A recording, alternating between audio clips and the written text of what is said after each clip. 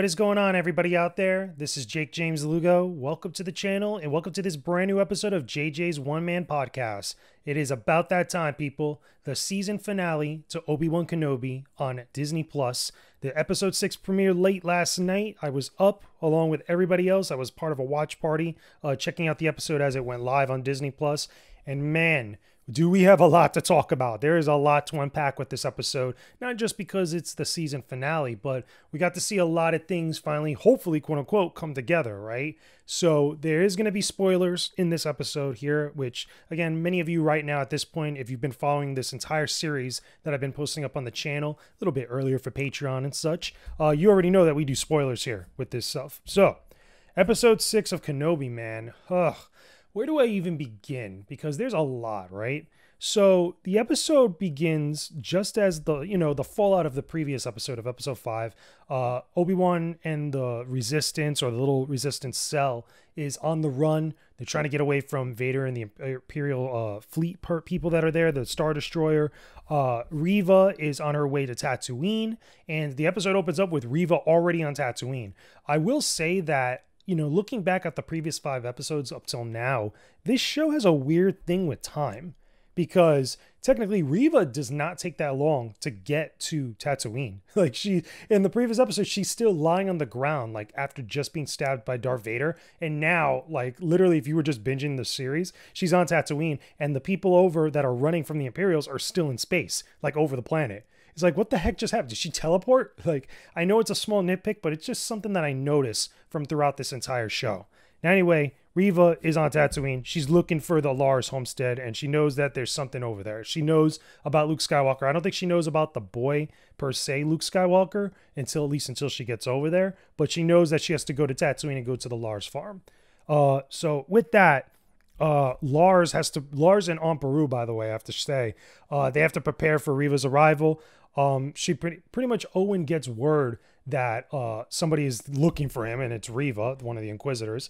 He finds out from another person that literally was telling Reva where these people are, and he gets him and Aunt Beru get ready for battle. Basically, they put Luke inside like one of the little sheds or one of the little compartments there, so that way he could be away. I'll tell you right now, they really get close to like skirting the line of like breaking canon. Like, they come right up to the line. It's a very thin line, and they are literally right there. They're just not stepping over it. They're coming damn close to this thing. But they get ready for battle, basically. So as this is going on, okay, I should actually, because I'm jumping all over the place, Obi-Wan and Roken and Leia kind of argue a little bit, because Obi-Wan wants to be used as a distraction to get Vader away from the running survivors from the planet. They're going to go to some random planet. I don't remember the specific planet they were saying. I'm pretty sure it's related to canon in some way. But Obi-Wan gets into a small little argument. He has a little moment with Leia. He has a little moment with Roken. By the way, Roken, I don't know what it is. Like, O'Shea Jackson really bigged up his part as part of this series, and he really doesn't do much. I'm going to be honest with you. Like, I don't mind him being there. I wish he was like actually more relevant as far as being something more significant in the conflict of everything going on, but he really doesn't do much. Like, he's just the head of the resistance cell that's there. Or the proto-rebel alliance, I should say, but the path is really what the name is. And he's just kind of there. He doesn't really do much, because after this one little encounter, this one little exchange, he disappears for the rest of the show, which is, we'll get to that in a second, okay? Because there's some other people that disappear from this show at this point. And Obi-Wan, he gets ready, he uses his lightsaber. He tries to communicate with Qui-Gon again, saying that, listen, like, this stuff is going down. One of us is dying. If I have to kill him, it's going to be, it's going to go down. And he takes a shuttle pod or an escape pod and actually directs it to go back to the planet that they were just on. And Vader and the Grand Inquisitors see this. They're in the Star Destroyer. They're firing on the shuttle. And Vader's like, you know what? Let's pursue him. And the Grand Inquisitor is like, listen, like, we don't need to just go after him. We have the Resistance cell there. We could just go get him right now. And Vader's like, no, he's the priority, because he's not just any Jedi, which I get. I understand Vader would be super upset. I wish that same type of energy was throughout the entire series. That should be really the the mindset of Vader throughout the entire series, throughout all the episodes that we see him, because this felt more in line where Vader would be so blinded by his rage to go after Obi-Wan that he would just completely ignore all these other people because he has a better prize in killing or finding and capturing Obi-Wan Kenobi. That just makes more sense to me.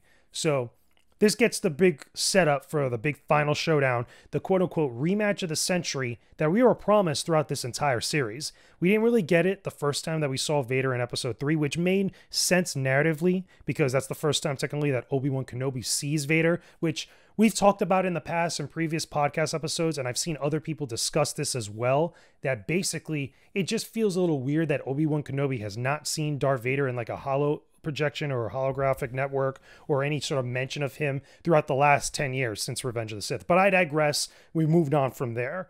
So this gets the big setup for this showdown, right? And they go down to the planet, or at least Obi-Wan goes down to the planet. He gets ready. He actually has Lola, the little droid that Leia had at one point, and Leia gives it to him before he heads over there, and he leaves it on the ship. I don't know why it's there. Maybe it's just like a sentimental reminder to come back, but I digress again. So while this is all going on, okay, we keep cutting in between what's going on with Obi-Wan Kenobi and Vader and what's going on with Owen and Reva, or at least Owen, Amperu, and Reva. Now, a lot of people, myself included, weren't too much of a fan of this, of like the intercutting like this.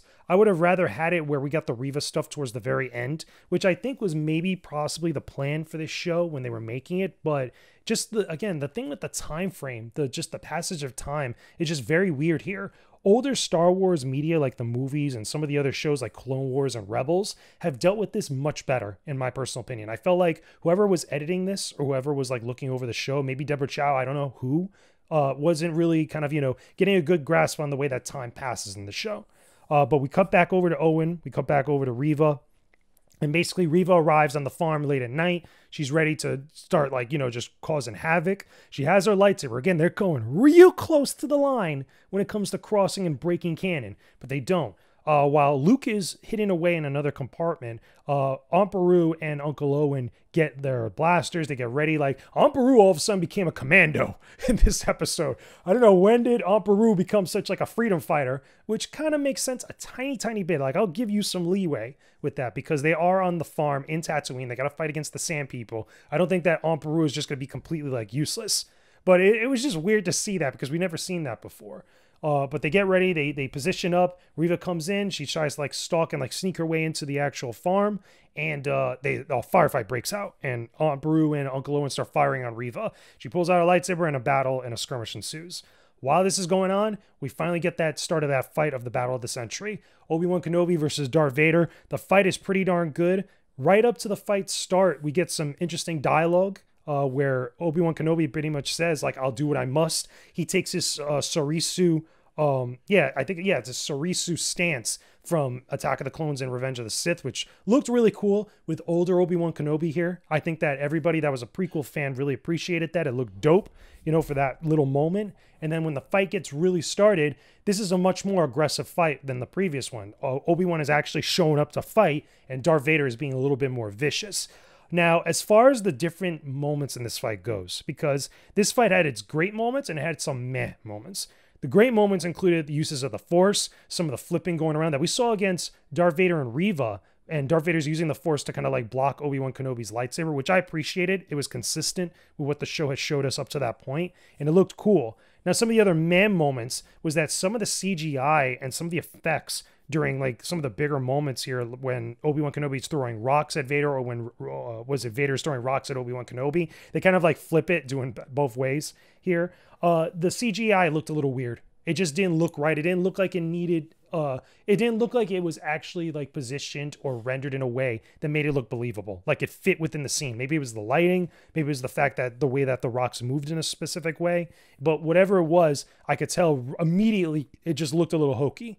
So besides that, the fight continues going on, right? We cut back to Reva, Uncle Owen, and Aunt Beru, which is what a lot of people, myself included, did not like, because we have this awesome sequence going on over here, and we have this kind of like really mediocre sequence going on over here. Here's the problem that I feel like is going on with Reva, right? And I've been open about my thoughts and my criticism of Reva as a character, is just It's just that she's been shown up to this point to not be very likable. She's just been shown to be very kind of mediocre in comparison to everybody else, because even though she does have a redemption arc, she does have an arc where she has some sort of significance to the plot. It's such like overly emphasized and almost obnoxious to this point. You know, technically, she should be bodying Uncle Owen and Aunt Beru at this point, because she has the Force. She doesn't really use it as much. She uses it very sparingly. Granted, she was stabbed in the previous episode, but I mean, if we're going to believe that she's tough enough to survive a stab like that and be able to make it to Tatooine in the short time frame that she did, it still feels like she should be able to body Uncle Owen like really quickly here. But we see a little bit of a struggle. She's blocking lightsaber fire. She's like, you know, tossing Uncle Owen around and getting into a scuffle with Aunt Beru stuff. And eventually Luke ends up running out of the compartment that he's in and starts going off into the desert. Aunt Beru tells him to start running, and Reva gets into pursuit. This is when myself and everybody else was really worried, because it's like, oh, if she pulls out this lightsaber when this kid is looking at her, I'm going to flip over. I'm going to flip a table, right? So then we finally cut back to the fight between Darth Vader and Obi-Wan Kenobi. Gets a little bit better with some of the fights, you know, some of the slashes and stuff. It looks good. Funny enough, no John Williams music, which we'll get to a little bit later, because it actually does have John Williams music towards the end. But it would have been awesome to hear like a short rendition of maybe Battle of the Heroes or maybe Duel of Fates, which was the tracks that they used to promote this show in the trailers, which I do not understand why they are so like tiptoeing, so cautious and overly suspect of using the classic Star Wars music. That's what everybody has been saying throughout this entire show for 5 episodes already, that they haven't used this music. And they have these moments like this that would have been perfect. It would have made so much sense. Regardless, though, let me take a sip of this coffee, because I'm like over here, I'm hyped talking about this, right? Which is a good thing for probably the wrong reason. But anyway, I digress. The fight continues. Obi-Wan Kenobi and Darth Vader are fighting it out. Lightsaber combat looks dope.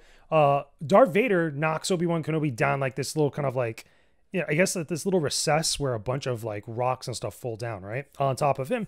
And by the way, Darth Vader finally has the high ground. He has the reverse high ground. He finally got his high ground, one up on Obi-Wan Kenobi. And then there's this little moment, it's almost like a Spider-Man moment, where we eventually see Obi-Wan Kenobi like under these rocks using the Force to hold them up. And he has like these flashes in his mind, you know, flashing back to Leia. They really emphasize like his care for Leia, which I get, but it almost feels like it's kind of misplaced with this show. Like they made him spend a lot of time with Leia, but like no care about Luke. Like very briefly, we get this little flash of Luke with him, even though his mission by Yoda was to protect Luke Skywalker and Tatooine. Like that's something he should probably have a little bit more care about. You know what I'm saying? Because ever since he realized that maybe Reva, possibly knows where Luke Skywalker is at, or that she's going to Tatooine, we haven't really seen him throughout this episode in the fallout of episode 5, you know, worried about that. And it's like very briefly touched on here, and even in this moment. So after like thinking about Leia a little bit more and her smile, he takes out all of the like different rocks and then goes back after Darth Vader. They have a little bit more of a scuffle. He gets one up on Darth Vader. He uses this really like, you know, big use of the Force to pick up a bunch of rocks and just throw it at Vader. And it gets to a point that after a few more slashes, he knocks off Vader's helmet, which we all knew was going to happen at some point. It's pretty much a clear nod to what happened in Rebels with Ahsoka and Darth Vader. It almost is like almost the exact same type of thing, but we get to see more of Hayden's face. And what I like here, what made this work a little bit better than most, was that we got to hear Hayden's voice meshed up a little bit with, oh my God. James Earl Jones's voice. Almost, again, I'm so like all over the place with this show. I'm forgetting like basic things. But they mesh up Hayden Christensen's voice with Darth Vader's voice, James Earl Jones's voice. And it's like they kind of switch between the two. And during this little brief conversation where Obi-Wan Kenobi is like, oh my God, Anakin, I'm sorry. Like, I didn't realize, you know, all the stuff that I did to you was all my fault. And then Anakin responds back to him saying like, you didn't kill Anakin Skywalker, I did. You know, at least in some way like that, not verbatim. It was a good exchange of dialogue. And then finally, he goes, my friend is truly dead. Or yeah, like my friend is actually dead. And instead of just like killing him right there, okay, he actually calls him Darth and walks away. I thought that when he finally called him Darth, that was a clear nod to episode 4, because that's what he calls Darth Vader when you first see them. This was when they were making that movie. They didn't know that Darth Vader was going to be Anakin Skywalker, and he just called him Darth, like if it was his actual first name. But he didn't even call him Vader. It was almost kind of like said like an insult, and I like that. It made sense for that exchange. Now, Vader's there. He's screaming. He wants him to continue. He wants to continue fighting or finish him off. He doesn't do it. Clearly, Obi-Wan Kenobi is the master, whereas like Anakin has looked so pathetic in that moment where he's so defeated and he's still willing to fight, but he's so messed up that Darth Vader's like, no, I can't do this. I mean, Obi-Wan Kenobi's like, no, I can't do this. I don't want to do this. And he just walks off, and he immediately gets on his shuttle and starts flying away, thinking that I guess he's going to go to the resistance cell or to the little path cell. And he senses Luke in danger. Okay, when the hell was that? Like, for like the majority of the show, he should have been checking in on Luke with the Force. You know what I'm saying? Like, he should have at least been checking in on him, like Force, like, you know, sensing if Luke is okay or Owen. Like, we should have gotten at least cutbacks every once in a while. But he does that, and he realizes that Reva's over there. Again, this weird jumping and weird use of time passage. Okay, he senses that. He immediately goes into light speed in the shuttle. I didn't know that this shuttle had light speed capabilities. I didn't know it had a hyperdrive, right? But again, we're going full speed ahead at this point, right? He goes over there. He arrives on Tatooine, and eventually he arrives there mad quick, okay? Arrives there mad quick. He sees Uncle Owen and Aunt Beru like frantically trying to search for Luke because they're shouting out for him. Instead of looking around, since this girl, Reva, is chasing this kid, instead of like scrambling around, they're just like still on the farm screaming out for him.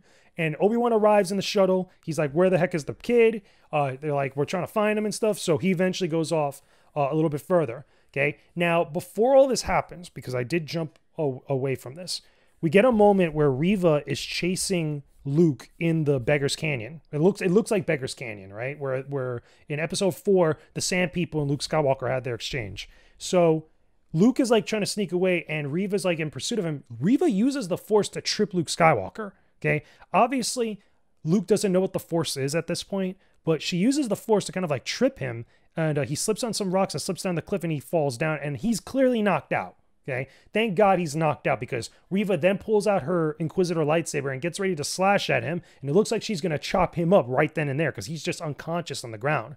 But when you cut back and finally get back to this point when Obi-Wan arrives, she's carrying Luke and brings him back to the Lars farm and puts him on the ground. Now, they try to play it off like he's dead, but he's actually not. He starts moving again, and Uncle Owen and Aunt Beru take him there, and Reva and Obi-Wan have a moment.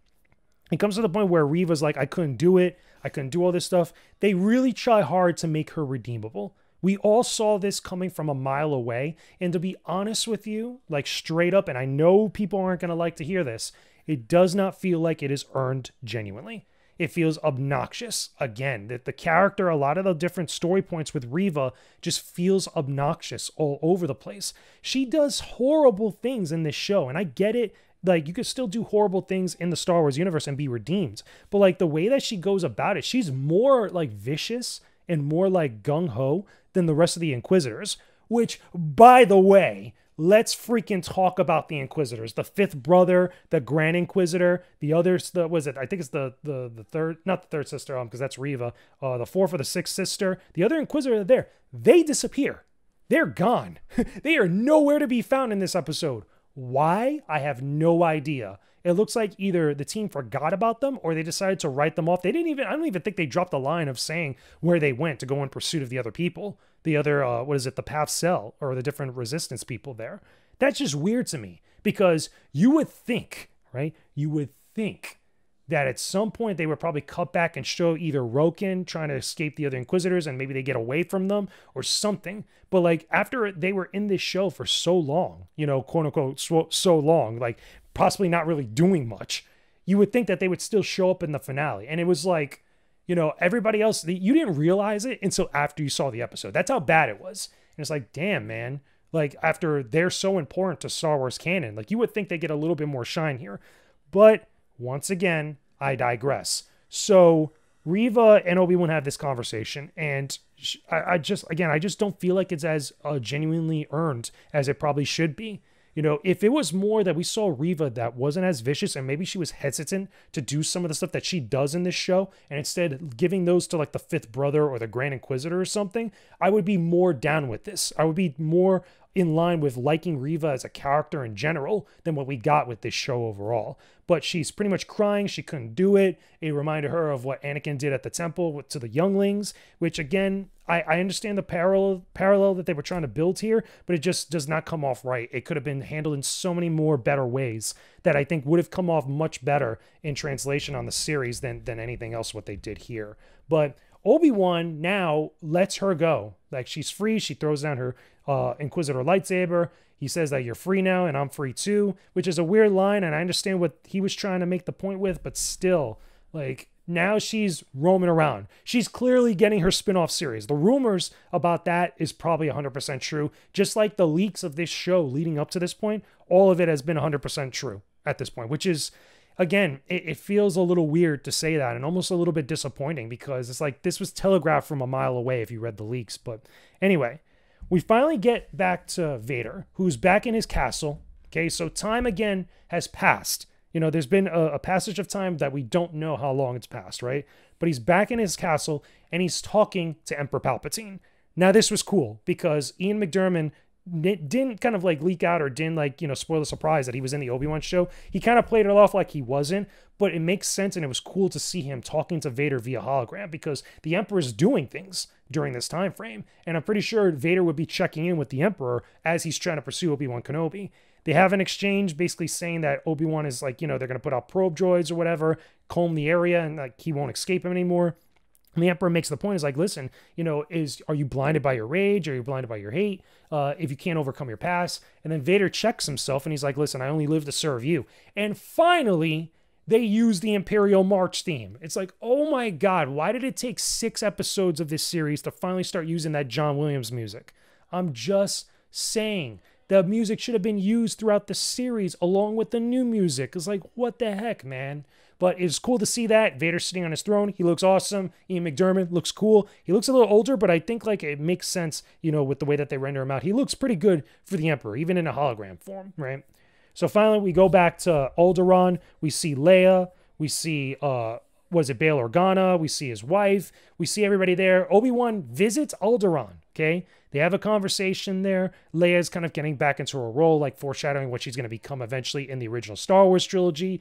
Obi-Wan and Leia have an exchange there after he arrives, which, again, going right up to the line of canon, because technically the way that they explain a lot of this off was that Obi-Wan tells her that she needs to be careful knowing him because it could endanger her life. And I could buy that explanation. I think maybe things could have been handled a little bit differently, possibly, and not even have this exchange, because really Obi-Wan should have much more of a connection with Luke Skywalker. And they played it off in this series like he doesn't really know or care about Luke up to the point of the very end. But we'll get to that in a second. But he explains to her, like, listen, like, if anybody knew that, like, it put us in grave danger. So he explains that off. And guess what they do finally here? He tells her, may the Force be with you. And they use the Force theme finally. It's like, oh my God. Like, now we're just going to get a John Williams music dump, you know, because they're trying to line up with episode 4. It's like, I love hearing the theme. It sounds great. It's a heartwarming moment. But this music should have been alluded to throughout the series. It's like, come on, man. It's just weird. Like, I'm not upset that they used it. Okay, thank God they finally used it. But it's just, they're using it now instead of using it throughout the series, since this time frame would have made sense for that, on top of the new theme that Obi-Wan Kenobi has. Anyway, we finally go back to Tatooine. We got Uncle Owen there. He's doing things. Luke Skywalker there is tinkering around with probably some power converter stuff. Who knows? If that's a power converter, that would actually be pretty funny. I'm not going to lie, or at least parts of a power converter. I would have been totally cool with that. But Obi-Wan Kenobi, he gathers all the things from his cave, and I thought originally that he was just going to gather everything up and maybe go find his hut that Ben Kenobi has in the original trilogy. But he just picks up all his stuff and he goes on his Eopie. He goes over to the Lars farm, and yeah, he starts talking to Owen for a bit. Owen says, like, look, I thought you were going to stay away. And Obi-Wan's like, yeah, I'll stay away, but, you know, just want to check in and just make sure that you got this, right? And Uncle Owen, under his breath, as Obi-Wan is, like, tinkering around with some stuff, he's like, yeah, I got this. And then he tells him, hey, do you want to meet him? So it implies up to this point, Obi-Wan Kenobi has never really spoken to Luke Skywalker, like, at all. Which I guess you could say they kind of showed that earlier, even in the first or second episode of the show. but it's like, damn, man, like he never even like, spoke to him like that once throughout all these 10 years since Revenge of the Sith when he was growing up. Like this is the first time he's really meeting Luke like that. I don't know. Again, it just feels a little weird, but he finally says, yeah, so he goes up to Luke. Luke doesn't really say anything. Like, he doesn't really have a lot of dialogue, even in this episode, even when he's being chased by Reva. But he goes up to him, has the little T-16 Skyhopper toy with him, and he goes, hello there. Which he was like, everybody that was watching in the watch party was like, he said it. He said it, finally. But it was like, I would have loved to have like a short convo between the two. He's like, I would have loved if the kid had said that my name is Luke Skywalker. Like, why couldn't he have not said that? Like, it's just little things like this I feel like would have made sense to have in there, would have been even more heartwarming. But here's the big stinger for the end of the episode, and we're coming to this the end of it. As you guys could tell, I've had a lot to say about this season finale, right? So finally, we see Obi-Wan Kenobi. He's riding in his Eopie. It's getting very Western out here. And as he's riding around just chill with his Eopie in the middle of the desert, we finally get to see a Force Ghost apparition of Qui-Gon Jinn. Now, in the watch party, we saw people crying, poking fun a little bit at Star Wars Theory because Homeboy was crying as soon as he saw Qui-Gon. He flipped out. Everybody was excited. It was very short-lived, right up to the end of the episode, but it was nice to see Liam Neeson actually show up as Qui-Gon Jinn. He's been very coy about it, and we all knew it was like, at some point, my man's going to show up. But it was good to finally see him. He was like, yeah, it was good I was always there with you, Obi-Wan. It was about time that you finally able to see me. Come with me. We got a lot of stuff to do.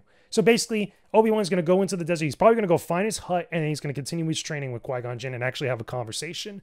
I would have loved throughout this show at some point sooner if he would have talked to Qui-Gon Jinn instead of ending on it. Because as much as I love this moment, as much as it's cool, it makes me wish to see more of what's going on with Obi-Wan with Qui-Gon there. Because I feel like certain aspects of the show would have been better. Granted, this wasn't the story that they were telling. I get it. I totally understand. I'm being a little nitpicky. I'm not trying to be ungrateful. But I'm just saying, like everybody else that was watching this alongside of me, we were all thinking the exact same thing. But anyway, that's where the episode ends. There's no after credits, which Star Wars doesn't really do an after credits. They've done it maybe like sparingly with The Mandalorian and Book of Boba Fett, but they didn't do it here for Obi-Wan Kenobi. I would have been very surprised if they did so, maybe teasing Reva, because once Reva leaves at that point after speaking to Obi-Wan, you don't see her again. Again, you don't see her, you don't see the Inquisitors, you don't see Roken, you don't see the Resistance Cell, none of that. You don't get to see much of anything, really. Besides, Obi-Wan, besides Vader, Palpatine, Uncle Owen, Aunt Beru. I don't even think you see Aunt Beru at the very end. You only see Uncle Owen and Luke Skywalker. It would have been nice maybe just hearing her like talk to Luke or scream out to Luke something, just to wrap it all up nicely. But again, those are nitpicks. So overall, to wrap up this podcast episode, because I know I'm going longer than usual, was episode 6 of Obi-Wan Kenobi much better, or the best episode, or was it good overall? I say that it has good moments. There's a lot of things, as you could tell from this whole conversation I'm having with you, that I really do not like or have little issues with. That could have been better, that should have been better, because this was the ultimate final episode, the finale of this show. I think that at some point, a lot of people were saying recently that this might get a season 2.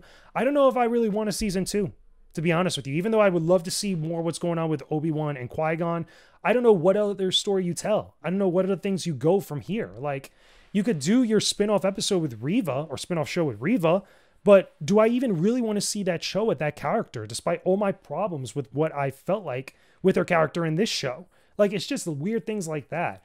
The fights, or at least the big fight here, was great. I thought that, despite my little criticisms of it, it was still fun to see. It had some cool moments.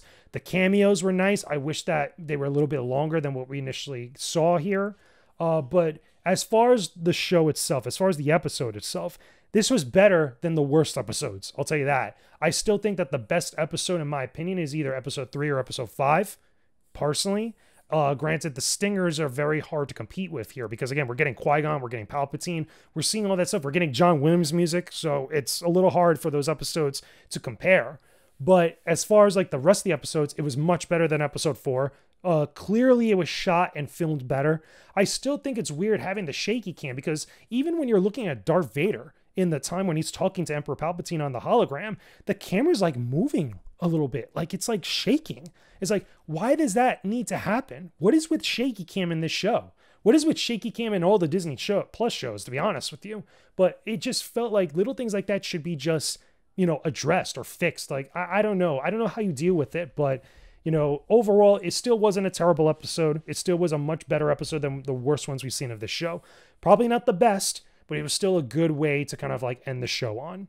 So there you guys go. Those are my thoughts about the season finale, episode 6 of Obi-Wan Kenobi. Let me know your own thoughts about this show or this episode down in the comments below. This episode, or at least this podcast, is going to go up early for Patreon supporters. So if you're listening to it now, thank you for supporting my Patreon. I'm going to give it like a day or two to simmer on it before it goes live for everybody else on, on YouTube. But yeah, man, like I've enjoyed at least watching the show with everybody and talking about it. Granted, my criticisms and everything else aside, it's still been fun to follow the show with everybody, you know, throughout each week with each new episode. So anyway, I'm going to get ready to go talk about some other stuff very soon. I'll probably put a non-spoiler review on TikTok for everybody and get ready to start playing some more games because there's more games to get through very, very soon. Oh, by the way, if you haven't already, definitely check out my video about Knights of the Old Republic 2 for Nintendo Switch that I put up on the channel recently because the game is broken. Aspire is trying to fix it and I can't complete it, so I'm not going to do a full review of the game until Aspire fixes up the game and patches it and stuff. But anyway, talk to you guys again very soon. Peace out and stay epic, everybody.